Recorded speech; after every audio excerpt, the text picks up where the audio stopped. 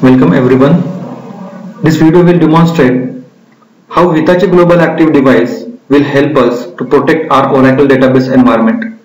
This is the Oracle Real Application Cluster environment. I will be calling it as a RAC, and for the Global Active Device I will be calling it as a GAD just for this video.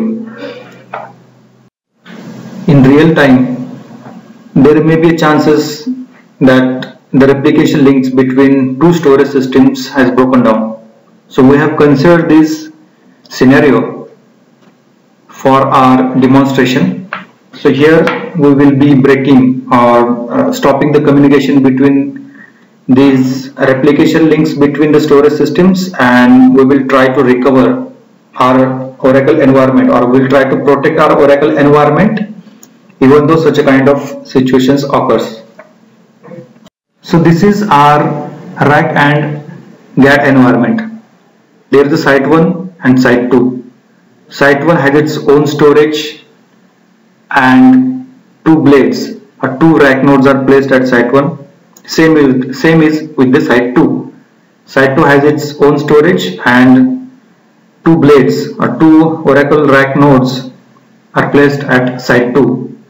These four Oracle rack nodes forms a single cluster. So it's a cluster over an extended distances. It's a single cluster environment, but storages are separate, or storage allocation is separate for each site. A separate blade is used for hypervisor. This hypervisor will host two VMs. These VMs will act as a CCI, that is command control interface, which will help us to manage GAD pairs.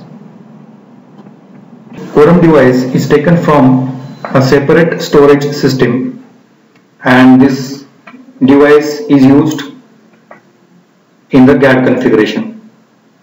There are two fiber channel switches, one FC switch per site. We have placed distance emulator to emulate 100 kilometers distance.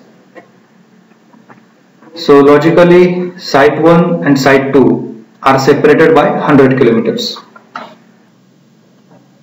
There are 4 FC connections per blade or per host per rack node, and there are other 4 paths which goes to their respective remote sites. So here when we disable the replication link, we try to simulate the disaster situation like the replication link failure, and this failure will make the path failure, it will cause the disk failures, it will make the GAD pairs in a failed state. So that's how, and then there will be a connection lost or probably the data lost. So this scenario will demonstrate how we can recover from such a data losses, how we can survive, how our business will continue, business activities will continue even though there is a disaster situation, even though there is a situation like the replication link failure. Now here are these are the GAD components. I will not go into very much details because this is just one of the scenario. So we can refer other documents which are related to the GAD. We'll perform the hands-on here with the real GAD setup, and we will fail the replication and we will recover from that. So, and we will demonstrate how we can recover, how our database can be recovered from the failure situation like the replication link failure. This is just one of the scenario. Okay, we'll proceed for the next now. We are using the Hitachi Dynamic Link Manager, it's HDLM, for the multipathing configuration or multipathing. So we will be checking the multipathing state. We are checking the HDLM path status. to make sure that all paths are working fine, paths are online, no issues are there with the path. So we are just verifying the paths. Okay. Okay, so no issues are found so far.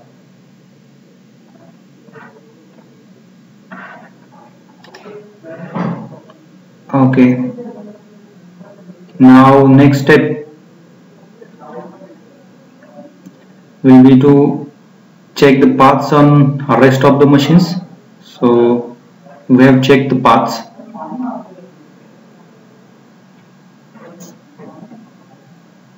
And paths are online. So this is the HDLM path status check. Let us check the GAD pair status now. So we'll be using a pair display command on the pair management hosts or the CCI hosts. We have separate pair management host each site. So we'll be checking if pairs are in good condition or no. So all pairs are in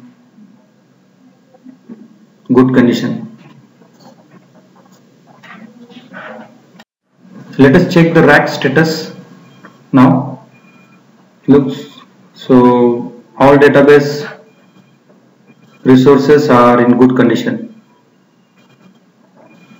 Starting swing bench now. So swing bench is started.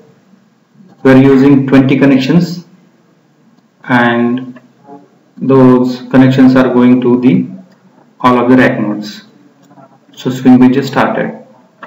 When there will be a failure, there should not be any connection lost for the swing bench, and transactions should continue on the surviving site on the surviving nodes. That is the expected behavior. Next step is to disable the replication ports. So port number 6 and 12 are being used for the replication. So we are disabling it on the FC switch. So add command on the switch. So replication ports are disabled now.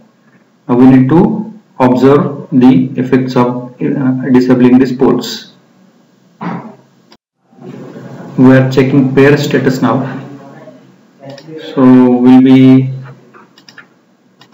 checking the pair status using pair display command.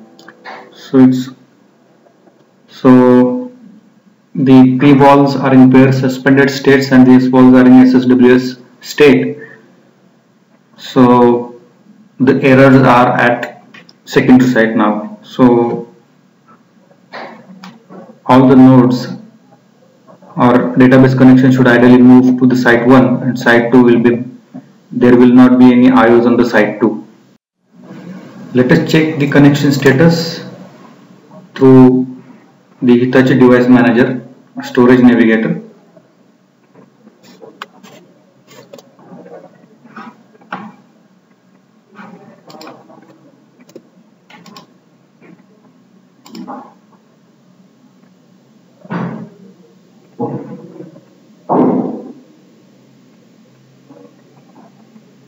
Go to the remote connection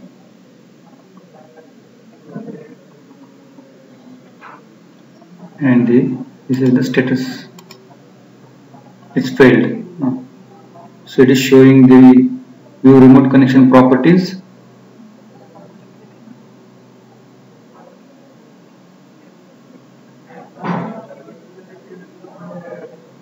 So it is showing the failed status there. Connection is failed. 3G and 4G, these are the two ports used for the replication. We check the swing bench status now. It should show the 20 connections now.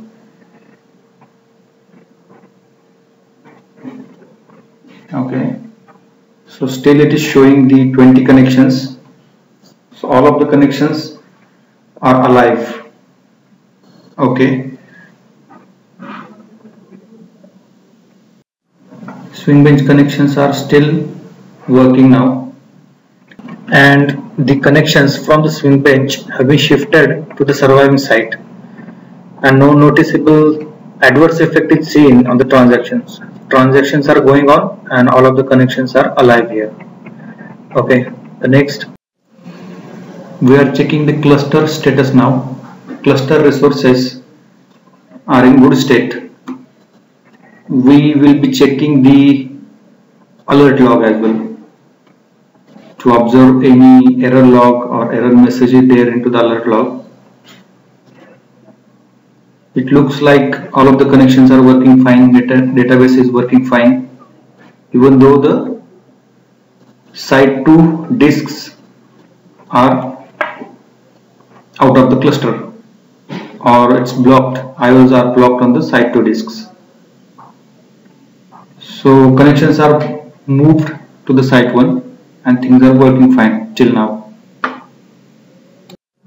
Let us check the log files on all of the 4 nodes. So we'll check the log files also, and hopefully no issue is there into the log file. We'll grep the word error there. Okay, no issues.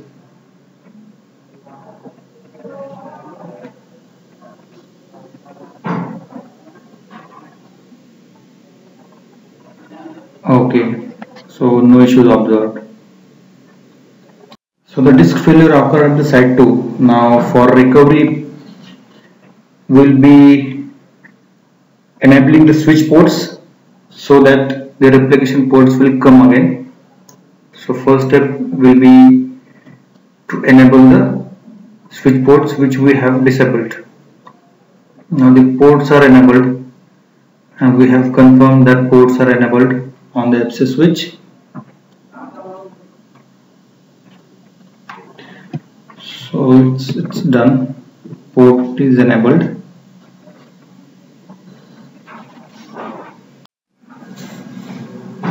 We'll execute the pair racing command at site 2 pair management host, and then we'll wait for the pair status to be in the mirror state. So after racing command, so pair status is in a copy mode. So we'll estimate some 1 minute for the syncing procedure, and then it will be in a pair status then.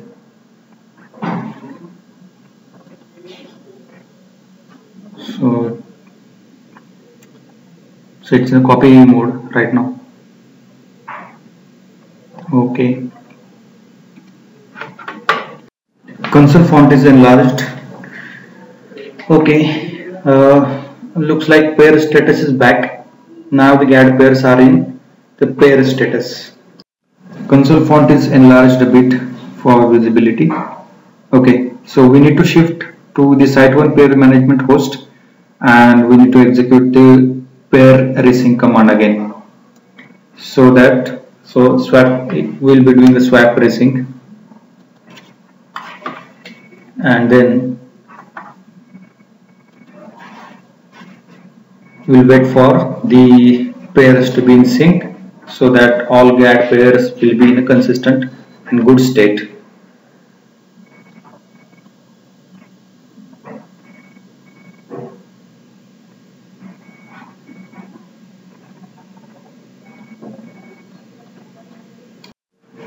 Okay, status looks fine now. P-walls and S-walls are in a pair state. Let us check the path status on the rack hosts. So we'll use hdlm command. So paths looks online.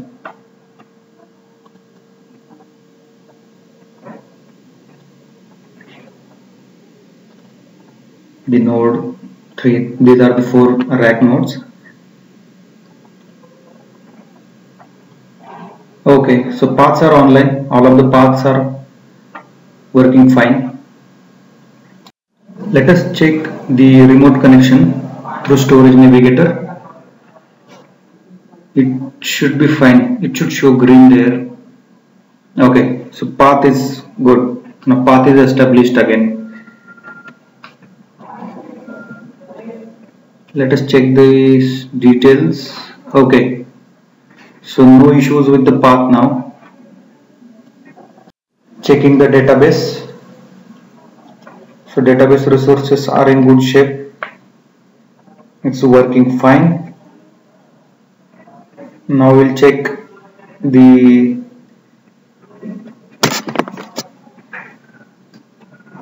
swing bench, the enlarging the font. So still the connections are 20. That means all of the swing bench connections are working fine. That's it. We are done. Replication link failure scenario is done. We have recovered from the replication failure. So thank you all for attending the important video. Please refer these links for more information.